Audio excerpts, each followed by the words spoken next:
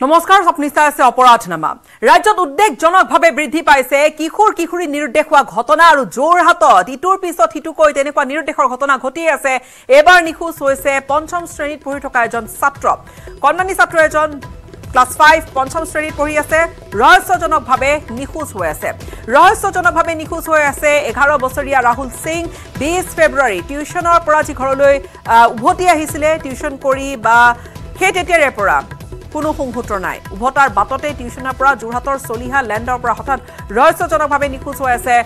পঞ্চম শ্ৰেণীৰ ছাত্ৰজন ঘৰলৈ উভতিছিল কিন্তু তাৰ পিছতে ছাত্ৰজনৰ কোনো খা খবৰেই নাপালে আৰু পৰিয়ালে কণমানি ছাত্ৰজনক দুৰ্বৃত্ত অপহৰণ কৰাৰ সন্দেহ কৰিছে পৰিয়ালে ঘটনা সন্দৰ্ভত যোৰহাট আৰক্ষী থানাত ছাত্ৰজনৰ পৰিয়ালে দাখিল কৰিছে এজাহাৰ কিন্তু 3টা দিন ধৰি কোনো সংহূত্ৰ লাভ কৰা নাই নিখোজ ছাত্ৰজনৰ এই পৰীক্ষা দিব গৈছে তাৰ পিছত মইতো কামত গুচি গলো তাক লগে নাপালো 11টা বজাত পৰীক্ষা দি আহিলে আহি টিউচন গ'ল 4টা বজাত টিউচন দি পৰা আহি তাই 6টা বজাৰ পৰা নাইকিয়া কোন ক্লাছৰ 5ৰ পৰীক্ষা হৈছে আজি আৰু কালি পৰীক্ষা দিবই নাপালে সুৰক্ষা পানাই নামটো কিটা ৰাহুল সিং কিবা সন্দেহ কৰে নেকি সন্দেহটো হৈ আছে এনেতো ওচৰত সবেই মোক ভাল বুলি কথা পাতে পিছপিনে আৰু মোক দুশ্মন আছে আৰু 11টা দিনৰ মূৰত উদ্ধাৰ হল মৰিয়নি নিখোজ দুই ছাত্ৰী আৰক্ষীৰ বিপৰীতে পৰিয়ালৰ লোকেহে উদ্ধাৰ কৰিলে নিৰুদ্দিষ্ট ছাত্ৰী দুগৰাকীক বিহাৰত তেওঁলোকক উদ্ধাৰ কৰিছে মৰিয়নিৰ এই দুইগৰাকী ছাত্ৰীক বিহাৰত পৰিয়ালৰ লোকে লগ পাই তেওঁলোকক তাৰ পৰা এতিয়া ঘৰমুৱা লৈ আনিছে তেওঁলোকক ঘৰলৈ লৈ আনি আছে বেংগালুৰুৰ পৰা ৰেল যোগে আহি থকা অৱস্থাতে পৰিয়ালৰ লোকে উদ্ধাৰ কৰিছে ছাত্ৰী দুইগৰাকীক পুৱা ৰেল যোগে গুৱাহাটীত উপস্থিত হৈ পিতৃৰ সৈতে ঘৰলৈ মৰিয়নিলৈ ৰাওনা হৈছে ইতিমধ্যে দুই ছাত্ৰী দুই সন্তানক উদ্ধাৰৰ পিছতে আৰক্ষীৰ পৰা তিলমানো সহায় নোপোৱাৰ অভিযোগ তুলি ক্ষোভ উজাৰিছে কিশোৰী দুইগৰাকীৰ পৰিয়ালে ছাত্ৰী দুগৰাকীৰ সৈতে বিকি উৰফে হুজেল আহমেদক ৰেলতেই প্ৰত্যক্ষ কৰিছিল অভিভাৱকে এই বিকি উৰফে হুজেল আহমেদৰ নাম আচলতে আৰম্ভণিৰ পৰাই চৰ্চাত আছিল যে এই দুইগৰাকী ছাত্ৰীক তাত সুবিধা কৰি দিয়া বা সহায় কৰাৰ কথা বিকিয়ে সহায় কৰা বুলি বা বিকি উৰফে হুজেলে সহায় কৰা বুলি কোৱা হৈছিলে মৰিয়নিৰ আন এগৰাকী ছাত্ৰীয়ে কৈছিল এই বিষয়ে 12 ফেব্ৰুৱাৰীৰ পৰা নিখোজ দুই ছাত্ৰী বেংগালুৰুত থকাৰ তথ্য লাভ কৰাৰ পিছতে অসম আৰক্ষীয়ে উদ্ধাৰৰ বাবে বিশেষ ব্যৱস্থা নোলোৱাৰ অভিযোগ পৰিয়ালৰ লোকৰ পূৰ্বে নিখোজ ছাত্ৰীয়ে দিয়া তথ্য অনুসৰি প্ৰথমে বেংগালুৰুত আছে কেইবাগৰাকীও আন অসমৰ ছাত্ৰী বা আন যুৱতী নিখোজ ছাত্ৰীয়ে পৰিয়ালক ফোনযোগে যি তথ্য দিছে সেই তথ্যৰ পিছত প্ৰায় স্পষ্ট হৈছে মানৱ সৰবৰাহকাৰী এটা নেক্সাছৰ কথা কৰবাত এই ছাত্ৰী দুগৰাকীও তেওঁলোকো তেনেকুৱা কোনো চক্ৰৰ কবলত পৰিছিল নেকি তেওঁলোক কেনেকৈ আছিলে হাতত টকা পইচা নাছিল কোনোমতে তেওঁলোকে আহি পাইছেহি কিন্তু এই গোটেই যাত্ৰাটো ৰেল পথত তেওঁলোকে কাৰোবাৰ সহায় লৈছিল কোনে সহায় কৰিছিল আশ্ৰয় কোনে তেওঁলোকক দিছিলে এই গোটেইখিনি বা কোনে লৈ গৈছিল আটাইতকৈ ডাঙৰ প্ৰসংগটো হৈছে যে ইয়াৰ পৰা লৈ কোনে গৈছিল এই গোটেইবোৰ প্ৰশ্ন হয়তো লাহে লাহে পোহৰলৈ আহিব পাৰে এই মুহূৰ্তত আমাৰ মৰিয়নিৰ সাংবাদিক জ্যোতিপ্ৰসাদ গগৈ আমাৰ সৈতে পোনপটীয়াকৈ সংযুক্ত হৈছে জ্যোতিপ্ৰসাদ এই গোটেই ঘটনাটো বৰ ৰহস্যাৱৰ্তত থাকিল 11টা দিন বেংগালুৰু কানেকশ্যন পোৱা গ'ল আৰক্ষীয়ে বেংগালুৰুৰ পৰা উদ্ধাৰ কৰিব নোৱাৰিলে অৱশেষত অভিভাৱকে নিজে উদ্ধাৰ কৰিছে এতিয়া মৰিয়নিলৈ গৈ আছে ছাত্ৰী অভিভাৱকৰ সৈতে কিন্তু হৈছিল কি কেনেকৈ আছিল সেইবোৰ কিবা কথা ওলাইছেনে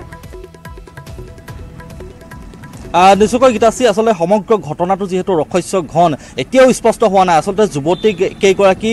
বাংগালোৰত যে থকা কথাটো ওলাইছিল সেই কথাটো কিমান দূৰ সঁচা বা তেওঁলোকে কোৱাৰ দৰে পশ্চিমবংগতে গৈ আছিল গৈ নে ক'ত আছিল এই সমগ্ৰ কথাটো অতি আসলে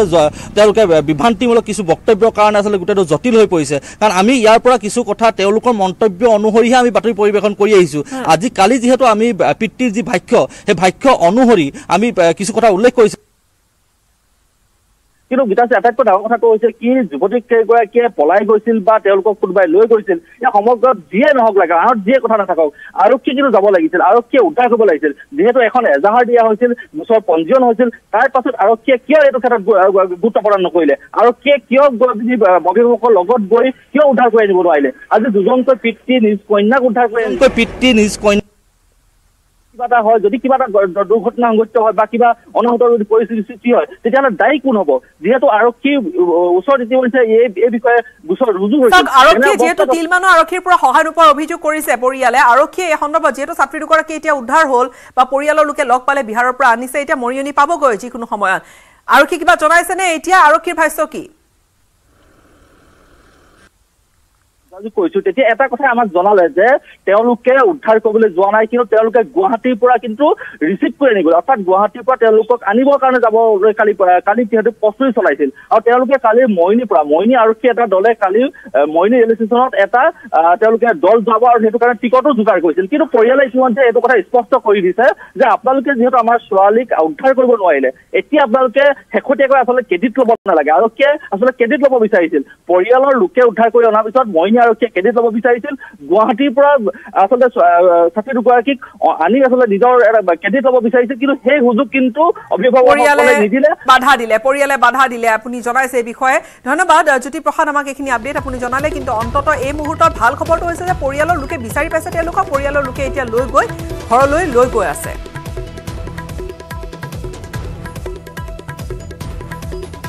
মিজোৰামত ৩৫ কোটি টকাৰ ড্ৰাগছ জব্দ হৈছে চাম্পাই জিলাৰ দুংটংলাত জব্দ কৰা হৈছে ২১৮ গ্ৰাম হেৰোইন লগতে বৃহৎ পৰিমাণৰ নিচাজাতীয় আন টেবলেট আছাম ৰাইফলছ আৰু চাম্পাই আৰক্ষীৰ অভিযানত জব্দ কৰা হৈছে নিষিদ্ধ ড্ৰাগছখিনি ৩৫ কোটি টকাৰ ড্ৰাগছ জব্দ কৰা হৈছে মিজোৰামত জব্দ কৰা হৈছে ৩৫ কোটি টকাৰ ড্ৰাগছ দুংটটলাং এই অঞ্চলটোত জব্দ কৰা হৈছে ২১৮ গ্ৰাম হেৰোইন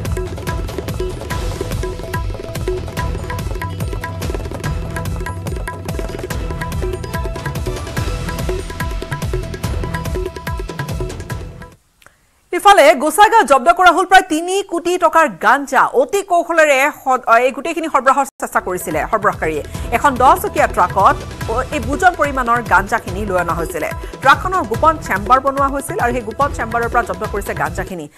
ট্ৰাকখনৰ চালক 3জনক আটক কৰিছে আৰক্ষীয়ে ভিতৰত 2 চালক ৰবি কুমাৰ ৰাহুল কুমাৰ আৰু এজন হৈছে খালাসী তেওঁলোকে ট্ৰাকৰ 3জন মানুহক ইতিমধ্যে আৰক্ষীয়ে গ্ৰেপ্তাৰ যেহেতু কৰিছে সোধাপোছা আৰম্ভ কৰিছে আৰু গোসাইগাঁৱৰ এয়া এখন 10-চকীয়া ট্ৰাকত বুজন পৰিমাণৰ গাঞ্জা জব্দ কৰা হৈছে প্ৰায় 3 কোটি টকাৰ অধিক টকাৰ গাঞ্জা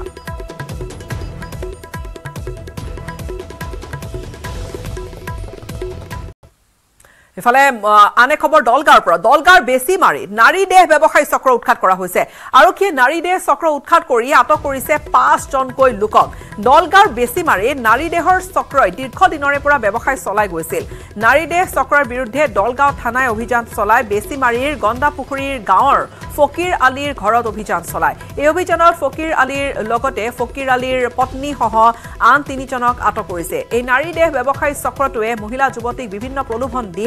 দেহ ব্যৱসায়ত ব্যৱহাৰ কৰি আহিছে আৰু ফকিৰ আলীয়ে বিভিন্ন ঠাইৰ পৰা মহিলাসকলক ফুচুলাই লৈ যায় নাৰী দেহ ব্যৱসায় কৰি আহিছিল বুলি জানিবলৈ দিছে দলগাঁও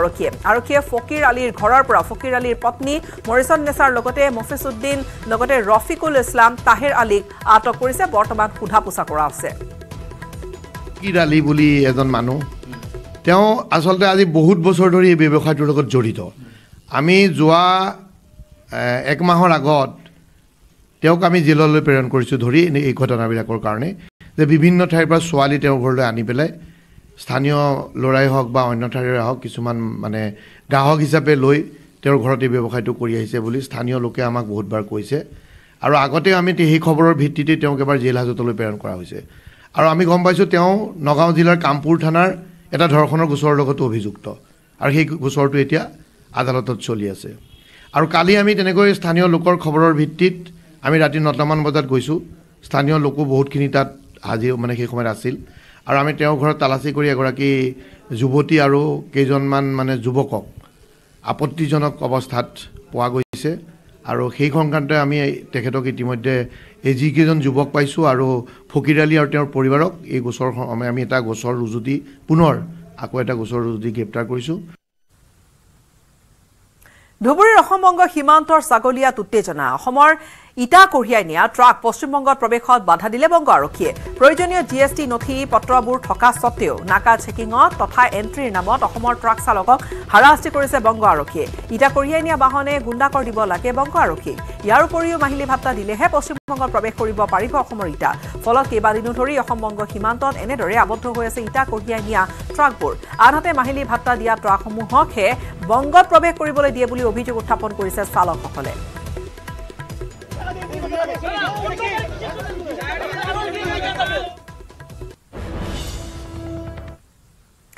লামডিঙত আৰক্ষী আৰু ড্ৰাগছ মাফিয়াৰ মাজত হোৱা সংঘাতক লৈ সৃষ্টি হৈছে চাঞ্চল্যৰ লামডিঙৰ আইঅচি গেটৰ সমীপত সংঘটিত হৈছে ঘটনাটো অঞ্চলটো ড্ৰাগছ বিক্ৰী কৰা আবুল নামৰ ড্ৰাগছ বেপাৰীক ধৰিবলৈ যোৱা আৰক্ষীৰ 4জনীয়া দলক ড্ৰাগছ বেপাৰীৰ পৰিয়ালে আক্ৰমণ কৰাত পাঠক নামৰ পাঠক উপাধিৰ আৰক্ষীৰ জোৱানজনৰ মূৰত গুৰুতৰভাৱে জখম হয়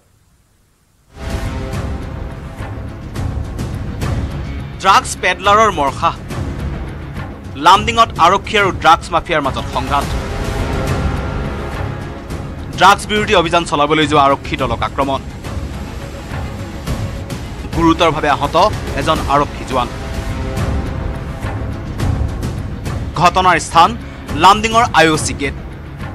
এক বিশেষ খবৰৰ ভিত্তিত লামডিং আৰক্ষীৰ এটা দলে নিশাৰ ভাগত চলাইছিল ড্ৰাগছ বিৰোধী অভিযান আৰক্ষীয়ে লাভ কৰিছিল সেই অঞ্চলটোত ড্ৰাগছৰ বেহা চলি থকাৰ তথ্য আবুল নামৰ ড্ৰাগছ বেপাৰীটোক ধৰিবলৈ গৈছিল 4জনীয়া আৰক্ষীৰ এটা দল তেতিয়াই অসামৰিক পোছাকত যোৱা আৰক্ষীৰ দলটোক বাহাৰে আক্ৰমণ কৰে ড্ৰাগছ মাফিয়াৰ দলটোৱে আক্ৰমণত গুৰুতৰভাৱে আহত হয় পাঠক নামৰ এজন আৰক্ষী জোৱান মূৰত কেইবাটাও চিলাই পৰিছে আৰক্ষী জোৱানজনৰ ঘটনাৰ পিছতে পলায়ন কৰা ড্ৰাগছ পেডলাৰ আবুলক পৰৱৰ্তী সময়ত গ্ৰেপ্তাৰ কৰিবলৈ সক্ষম হয় হোজাই আৰক্ষীয়ে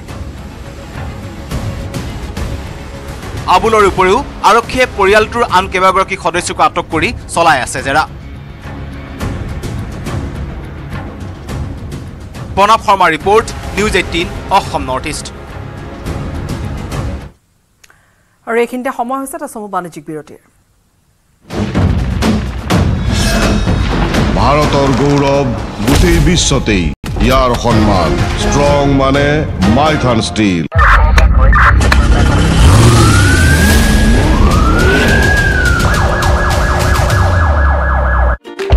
গান্ধী সোনিয়া গান্ধীৰ দিনৰ পৰাই সংসদত আমেথিক প্ৰতিনিধিত্ব কৰি আহিছে গান্ধী পৰিয়ালে bureau' report news 18 Assam north east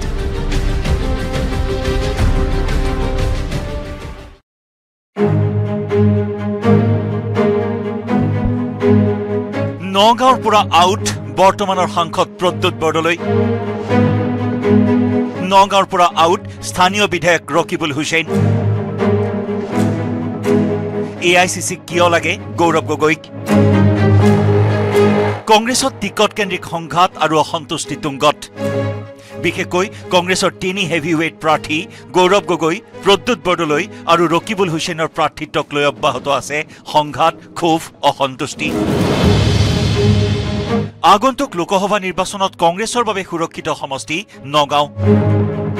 সেয়ে নগাঁও সমষ্টিত প্ৰাৰ্থিত্ব পাবলৈ আকুৰ গোজ তিনিওজন জ্যেষ্ঠ নেতা সমষ্টিটোত প্ৰাৰ্থিত্ব বিচাৰি লাখটকীয়া আবেদন দাখিল কৰিছে গৌৰৱ প্ৰদ্যুৎ ৰকিবুলে কিন্তু আজিৰ তাৰিখত এআইচিচিক অধিক প্ৰয়োজন গৌৰৱ গগৈৰ কাজিৰঙা বা যোৰহাটত গৌৰৱ গগৈক প্ৰাৰ্থিত্ব দি ৰিক্স ল'ব খোজা নাই কংগ্ৰেছ হাইকমাণ্ডে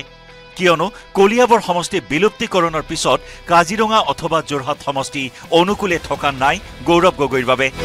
সেয়ে গৌৰৱৰ বিজয় নিশ্চিত কৰিবৰ বাবে হাইকমাণ্ডে প্ৰক্ষেপ কৰিছে নগাঁও সমষ্টিত ফলত শ্বহীদ হ'বলৈ ওলাইছে বৰ্তমানৰ সাংসদ প্ৰদ্যুৎ বৰদলৈ প্ৰবল ইচ্ছা থকাৰ পিছতো স্থানীয় বিধায়ক ৰকিবুল হুছেইন ধাপলি মেলিবলগীয়া হৈছে ধুবুৰীলৈ প্ৰশ্ন উঠিছে হাইকমাণ্ডৰ ওচৰত কিয় অধিক গুৰুত্বপূৰ্ণ গৌৰৱ গগৈ কিয় বলিৰ পথা সজাব বিচাৰিছে জ্যেষ্ঠ নেতা প্ৰদ্যুৎ বৰদলৈক ৰকিব প্ৰদ্যুৎতকৈও এআইচিচিক লাগে গৌৰৱক কেইবাটাও কাৰণত কংগ্ৰেছৰ বাবে অধিক গুৰুত্বপূৰ্ণ গৌৰৱ গগৈ পিতৃ প্ৰয়াত তৰুণ গগৈয়ে কংগ্ৰেছক মৃত্যুসজ্জাৰ পৰা উদ্ধাৰ কৰি 15টা বছৰ ক্ষমতাত অধিষ্ঠিত কৰিছিল দলটোক তাৰ প্ৰতিদান স্বৰূপে পুত্ৰ গৌৰৱ গগৈ কংগ্ৰেছত বিশেষ আদৰ পাইছে ঠিকেই কিন্তু সাংসদ হিচাপে দুটাকৈ কাৰ্যকালত গৌৰৱ গগৈয়ে সংসদৰ বাহিৰে ভিতৰে প্ৰদৰ্শন কৰা পাৰদৰ্শিতাই কংগ্ৰেছ হাইকমাণ্ডক অধীৰ ওচৰ চপাই নিলে গৌৰৱ গগৈক অধ্যয়ন পুষ্ট আৰু যুক্তিবাদী গৌৰৱ গগৈয়ে লোকসভাত মোদী চৰকাৰৰ বিৰুদ্ধে উত্থাপন কৰা অনাস্থা প্ৰস্তাৱৰ সপক্ষে প্ৰদান কৰা ভাষণে দেশবাসীৰ দৃষ্টি আকৰ্ষণ কৰিছে লোকসভাৰ উপদলপতি হিচাপেও সুদক্ষ ভূমিকা পালন কৰিছিল এইজন যুৱ সাংসদে ইয়াৰ উপৰিও হাইকমাণ্ডৰ আপোন হোৱাৰ বাবে AICCৰ সৰ্বোচ্চ নীতি নিৰ্ধাৰক কমিটি CWCটো অন্তৰ্ভুক্ত হয় গৌৰৱ গগৈ ইংৰাজী আৰু হিন্দী ভাষাত থকা দক্ষতাৰ বাবে কম দিনৰ ভিতৰতে লোকসভাৰ অন্যতম দক্ষ আৰু সফল সাংসদ হিচাপে নিজক প্ৰতিষ্ঠা কৰিবলৈ সক্ষম হয় গৌৰৱ গগৈ এনে প্ৰেক্ষাপটতে আগন্তুক লোকসভা নিৰ্বাচনত গৌৰৱ গগৈক হেৰুৱাব খোজা নাই AICCয়ে যি কাৰণে বৰ্তমানৰ সাংসদ প্ৰদ্যুৎ বৰদলৈক বঞ্চিত কৰি নগাঁৱৰ পৰা গৌৰৱক জিকাই নিব খুজিছে কংগ্ৰেছ হাইকমাণ্ডে কংগ্ৰেছ হাইকমাণ্ডে নিশ্চিতভাৱে অনুভৱ কৰিছে আগন্তুক সময়ছোৱাত অসমকে ধৰি দেশত কংগ্ৰেছৰ উত্থান হ'বলৈ হ'লে গৌৰৱ গগৈৰ দৰে নেতাৰ প্ৰয়োজন আছে ইফালে সোনিয়া গান্ধী আৰু ৰাহুল গান্ধীৰো মৰমৰ তৰুণ গগৈৰ পুত্ৰ গৌৰৱ গগৈ এনে কাৰণতে প্ৰদ্যুৎ ৰকিবুল বা আন নেতাক একাষৰীয়া কৰি নগাঁৱৰ পৰা গৌৰৱ গগৈৰ জয় নিশ্চিত কৰিব খুজিছে হাইকমাণ্ডে news desk report News18 Assam Northeast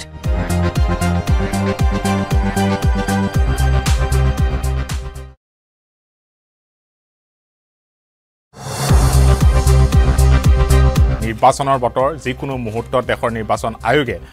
Lok Sabha নিৰ্বাচনৰ দিন বাৰ ঘোষণা কৰিব এনে প্ৰেক্ষাপটত এটা সমষ্টিক লৈ পেলাই কেতবোৰ খবৰ আপোনালোকৰ সন্মুখত আগবঢ়াবৰ কাৰণে মই বিচাৰিম সেয়া হ'ল কাজিৰঙা লোকসভা সমষ্টিটো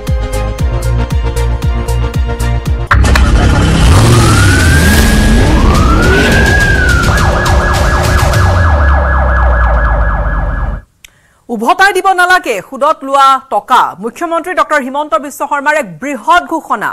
শীঘ্ৰে অসমত বন্ধ হ'ব সুদখোৰৰ দোকানবোৰ মুখ্যমন্ত্ৰীয়ে ক'লে সুদখোৰৰ বিৰুদ্ধে কঠোৰ হৈ পৰিছে চৰকাৰ কঠোৰ হৈ পৰিছে মুখ্যমন্ত্ৰী ডক্টৰ হিমন্ত বিশ্ব শৰ্মা ৰাজ্যত অব্যাহত আছে সুদখোৰ বিৰোধী অভিযান বিগত কেইটামান দিনৰ ভিতৰতে আৰক্ষীয়ে তীব্ৰ অভিযান চলাইছে অসমৰ ইমূৰৰ পৰা সিমূৰলৈ আৰু চাৰিওফালে সুদখোৰৰ বিৰুদ্ধে চলিছে অভিযান সুদখোৰক কৰায়ত্ব কৰিছে ঠায়ে ঠায়ে এজন দুজন নহয় একেলগে কেইবাজনকো কৰায়ত্ব কৰিবলৈ সক্ষম হৈছে আৰু তেওঁলোকৰ পৰা বিভিন্ন মাটি বাৰী সংক্ৰান্তীয় কাগজ পত্ৰকে ধৰি বাইক আদি বিভিন্ন সামগ্ৰী উদ্ধাৰ কৰিছে জিলাই জিলাই চলিছে আৰক্ষীৰ সুদখোৰ বিৰোধী অভিযান আৰক্ষীৰ জালত পৰিছে প্ৰায় শতাধিক সুদখোৰ এতিয়ালৈকে কিন্তু এই মুহূৰ্তত ডাঙৰ ঘোষণাটো আহিছে মুখ্যমন্ত্ৰীৰ ফালৰ পৰা যে উভতাই দিব নালাগে সুদত লোৱা টকা সুদত লোৱা ধন উভতাই দিব নালাগে মুখ্যমন্ত্ৰী ডক্টৰ হিমন্ত বিশ্ব শৰ্মাৰ এই বৃহৎ ঘোষণা শীঘ্ৰে অসমত বন্ধ হ'ব সুদখোৰৰ দোকান স্পষ্টকৈ ক'লে মুখ্যমন্ত্ৰীগৰাকী সুদখোৰৰ বিৰুদ্ধে এই ধৰণে তৎপৰ হৈ পৰিছে কঠোৰ হৈ পৰিছে মুখ্যমন্ত্ৰী এই সুদত যে টকা ধাৰ লয় সুদখোৰ বিলাকৰ দোকানখন মই বন্ধ কৰিব খুজিছো 100 টকা ধাৰ দিয়ে আকৌ 20 টকা বোলে সুদেই দিব লাগে মাহত আৰে এইটো এটা কি নতুন টেকনিক আৰম্ভ হৈ গ'ল কোনে কি ৰিচাৰ্চ কৰি কি উলিয়াই থাকে দুখীয়া মানুহক অত্যাচাৰ কৰাৰ কাৰণে সেই কাৰণে এতিয়া আমি অসমত সুদখোৰ বিলাকৰ ওপৰতো আমি লাগি আছো দুদিন পিছত টিভিত পাবই যে সুদত লোৱা টকা কোনেও ঘূৰাই দিব নালাগে বুলি হেটো ফ্ৰী হৈ যাব আপোনালোকৰ তাৰো ব্যৱস্থা এটা কৰি আছো দুই এদিনতে ঘোষণা পাবই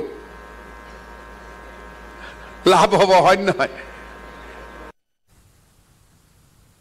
মুখ্যমন্ত্ৰীৰ স্পষ্ট ঘোষণা আৰু ইফালে সুদখোৰৰ পিছত জুৱাৰীৰ বিৰুদ্ধে কঠোৰ হৈ পৰিছে চৰকাৰ ৰাজ্যত বন্ধ হ'ব অনলাইন জুৱা IPL জুৱা বন্ধ কৰিবলৈও কঠোৰ হৈ পৰিছে চৰকাৰ অনলাইন জুৱাৰীৰ বিৰুদ্ধে কঠোৰ পদক্ষেপ অনলাইন জুৱাৰীৰ বিৰুদ্ধে কমপ্লেইন নম্বৰ মুকলি কৰিছে অনলাইন জুৱাৰীৰ বিৰুদ্ধে 1930 এই নম্বৰটো দিব পাৰিব অভিযোগ অৰ্থাৎ কেৱল সুদৰ এই সুদখোৰৰ বিৰুদ্ধে অভিযান চলোৱা নহয় সুদখোৰৰ পিছত এবাৰ জুৱাৰীৰ বিৰুদ্ধে কঠোৰ হৈ পৰিছে চৰকাৰ জুৱাৰীৰ বিৰুদ্ধেও চৰকাৰী ব্যৱস্থা লৈ সাজু হৈছে ৰাজ্যত বন্ধ কৰিব অনলাইন জুৱা IPL জুৱা বন্ধ কৰিবলৈকেও কঠোৰ চৰকাৰ হৈ পৰিছে অনলাইন জুৱাৰীৰ বিৰুদ্ধে কঠোৰ পদক্ষেপ আৰু অনলাইন জুৱাৰীৰ বিৰুদ্ধে কমপ্লেইন নম্বৰ মুকলি কৰিছে 1930 তাতেই দিব পাৰিব ৰাইজে অভিযোগ আমাৰ অসমত নিষিদ্ধ সেই নিষিদ্ধ এটা ব্যৱস্থা লৈ মানুহক জুৰুলা কৰাটো আমি কোনোপধ্যে মানি ল'ব নোৱাৰো তাৰ বিৰুদ্ধেও আমি তীব্ৰভাৱে অভিযান চলাম বুলি সদনক আশ্বস্ত কৰিছো আৰু এই যেটো পাৰ্টিকুলাৰ আমাৰ মিছামাৰীৰ অনলাইন জুৱাৰ ব্যাপক প্ৰয়োভৰ এই কেছটোৰ বিষয়ে মই আপোনাক জনাব বিচাৰিছো সন্মানীয় অধ্যক্ষ ডাঙৰীয়া শোণিতপুৰ জিলা আৰক্ষীয়ে নিজাববীয়াকৈ এটা গোচৰ ৰুজু কৰি তদন্ত অব্যাহত ৰাখিছে আৰু কেছ নাম্বাৰটো হৈছে Missamari PS cash number 11/204 U/S 13/14 Assam Betting and Gambling Act 1970 এই গোচৰৰ পদকীয়া জালাল শেখ বৰ্তমান পলাতক অৱস্থাত আছে অসম আৰক্ষীয়ে সকলো ধৰণৰ জুৱাৰ ওপৰত কঠোৰ ব্যৱস্থা ইতিমধ্যে লৈ আহিছে সন্মানীয় অধ্যক্ষ ডাঙৰীয়া অনলাইন জুৱা সোশ্যাল নেটৱৰ্কৰ দ্বাৰা প্ৰচাৰ হয় আৰু সেইবাবে প্ৰলোভন দেখুৱাই গ্ৰাহকক আকৰ্ষিত কৰিব বিচাৰে আৰু শেষত গ্ৰাহকসকলে এনেকুৱা জুৱাৰ এপছৰ পৰা প্ৰবঞ্চিত হয় যেহেতু এইটো অনলাইন ব্যৱস্থা সেইবাবে যিকোনো সহজ সৰল ব্যক্তি প্ৰলোভনত এনে প্লেটফৰ্মত জড়িত হৈ যায় আৰু শেষত প্ৰবঞ্চনাৰ বলি হয় অধ্যক্ষ ডাঙৰীয়া এই অপৰাধ ৰোধ কৰাৰ বাবে অসম আৰক্ষীয়ে বহু ব্যৱস্থা ইতিমধ্যে হাতত লৈছে অসম আৰক্ষী social media website Facebook Twitter ইনষ্টাগ্ৰামৰ দ্বাৰা ব্যাপক প্ৰচাৰ কৰা আৰু বিভিন্ন ধৰণৰ সজাগতা সভাৰ দ্বাৰা ইয়াৰ বিৰুদ্ধে প্ৰচাৰ চলোৱা হৈছে অপৰাধীৰ দ্বিতীয়খন জামতাৰালৈ যেন পৰিণত হৈছে এতিয়া হোজাই জিলাখন হোজাইত আৰক্ষীৰ জালত পৰিছে ইটোৰ পিছত সিটোকৈ চাইবাৰ অপৰাধী দবকাৰ পদুমনি গাঁৱৰ পৰা আৰক্ষীয়ে গ্ৰেপ্তাৰ কৰিছে কেইবাটাও চাইবাৰ অপৰাধীক চক্ৰটোৱে বজালিৰ এজন লোকৰ বেংকৰ একাউণ্টৰ পৰা লুটিছিল লক্ষাধিক টকা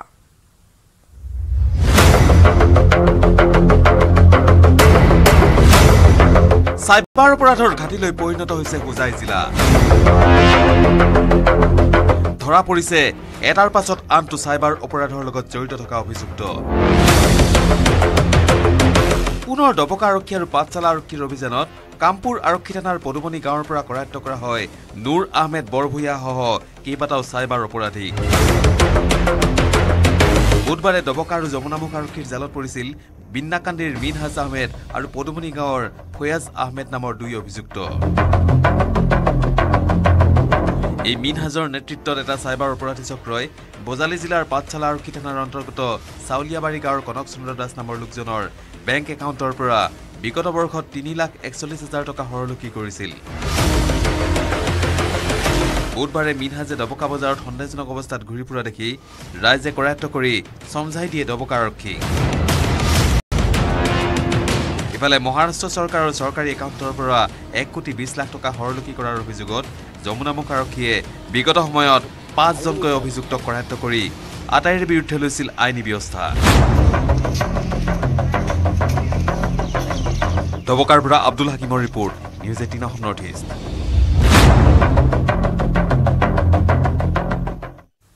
মৰিগাঁৱৰ ভুৰাগাঁৱৰ ফলিহামাৰী গাঁৱত মৰেল পুলিচিঙৰ ঘটনা এগৰাকী মহিলা ঘৰৰ পৰা চুচৰাই নি পুৰুষ মহিলাৰ দলবদ্ধ আক্ৰমণ ঘৰত কোনো নথকাৰ সুযোগত ৰহমত আলীৰ পত্নীক ঘৰৰ পৰা নি বৰ্বৰভাৱে অত্যাচাৰ চলালে একাংশ লোকে ইটাৰ বাবদ এজন লোকক ৰহমত আলীয়ে দিছিল 70,000 টকা প্ৰাপ্য ধন বিচাৰি যাওঁতে কোনো কথাত তৰ্কাতৰ্কি হ'ল আৰু পৰৱৰ্তী সময়ছোৱাত মহিলাগৰাকীৰ ঘৰলৈ আহি আবুল কালাম মাৰফুজুল ইছলাম জুবাইৰ আলম এবাদুল্লাহ হৰমুজ আলী সুলমান আলী লগতে মইনুল হক আব্দুল্লাহ আৰু আইনুলে চিনেমাৰ কায়দাৰে অত্যন্ত বৰ্বৰভাৱে অত্যাচাৰ চলাই মহিলাগৰাকীৰ ওপৰত ঘটনা সন্দৰ্ভত ভুৰাগাঁও থানাত এখন এজাহাৰ দাখিল কৰিছে এজাহাৰ দাখিল কৰাৰ 4টা দিনৰ পিছতো আৰক্ষীয়ে লোৱা নাই কোনো ধৰণৰ ব্যৱস্থা ইফালে এই অভিযোগ উত্থাপন হৈছে আৰু ইফালে আক্ৰমণৰ বলি হোৱা মহিলাগৰাকীৰ অৱস্থা অতি সংকটজনক বুলি জানিবলৈ পৰা গৈছে ভুক্তভোগী মহিলাগৰাকীৰ পৰিয়ালে আৰক্ষীৰ বিৰুদ্ধে সাব্যস্ত কৰিছে তীব্ৰ প্ৰতিবাদ ইহঁতে কিবা টকাৰ লেনদেন কৰিছিল ইটা দিব বুলি তো ইটা দিয়াৰ তাৰিখ আছিলে সেইদিনা এটা আজি দিব নেকি সি দিব গৈছিল যোৱাৰ পিছতে মাইকী মানুহে তৰ্কাতৰ্কি কৰি ঘৰত আহিলে ঘৰত আহি আপোনাৰ ভাত বনাব গৈছে বোলে তেতিয়া আকৌ 3জন মতা মানুহ আহি ঘৰৰ পৰা চুচৰাই সিহঁতৰ ঘৰত লৈ গ'ল সিহঁতৰ ঘৰত লৈ গৈ কিনে তাতে মাৰধৰ কৰিলে আটকাই থৈ দিলে তাৰ পিছতে ছোৱালীজনী নিজৰ পাণ ৰখাৰ কাৰণে ভেৰ ভাঙি গুচি যেতিয়া আহে আকৌ চুচৰাই লৈ গ'ল